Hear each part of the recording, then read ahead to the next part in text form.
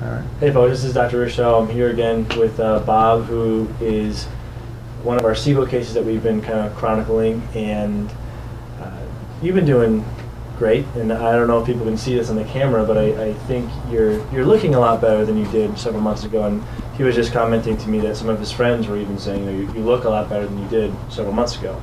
So Correct. It's always nice to look good, right? Well, you're 75, just being able to be looked at is good. right.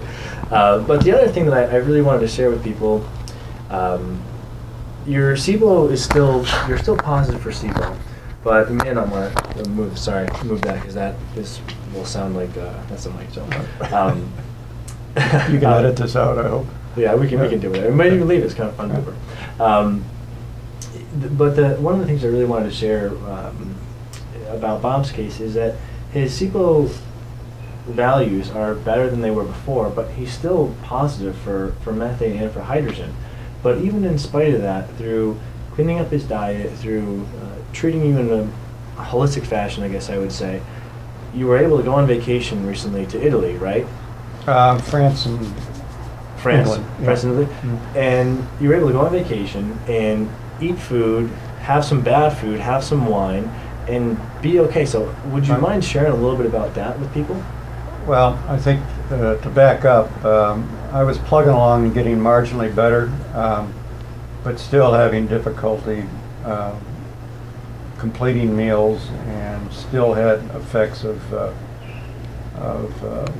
burping and belching and so forth, but less and less, and I was sort of living with it, but getting a little bit better. But I was apprehensive about a 50th wedding anniversary trip to Paris and London, and my wife was probably more uptight about me being uptight. But anyway, off we went, and I decided, to hell with it. If I'm going to go down, I'm going to go down eating, which I enjoy. So, yeah, as the doctor said, I just sort of put my nose down and had my glass, maybe 2 glasses of wine, and ate what I wanted to eat, and I wasn't any more symptomatic with or without it. So I said, well, that's good. So that sort of gave me confidence to keep plugging along, and then we tweaked the treatment when I got back. And I think it's important, I've been on pain medication for years and years and years because of chronic low back problems. And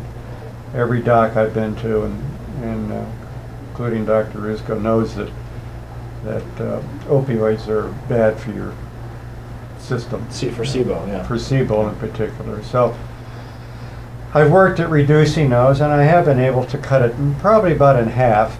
Just recently. Just recently. And whether that's coincidental to feeling better with my SIBO, or which came first, I can't sit here and tell you, but the combination is that I'm taking less pain medication, and my energy level is better, and my weight is up. I'm sort of at where I want to be, and I've sort of leveled off at this point, and I'm pretty much eating what I want. The only restriction I have right now, specific foods, peppers, spicy food sometimes gets me, but I can't eat a lot at any one meal. It's all is pretty good relative to where I was. Yeah, and again, it's great that Bob's seen these improvements, even though his SIBO labs are still positive. They're better, but they're still positive. Part of the reason why, as I'm so glad you mentioned this, is because he is on opioid painkillers, which can prevent SIBO from fully going away.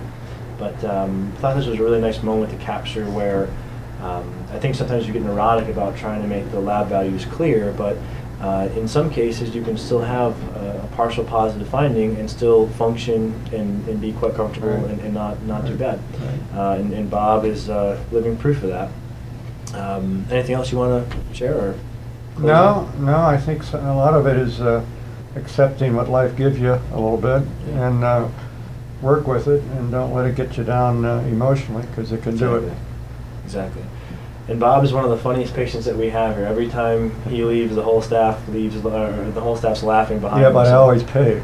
Yeah, I'm so thankful for that. All right, folks, well, we'll keep you updated. Thanks so much. Thanks, Bob. Okay.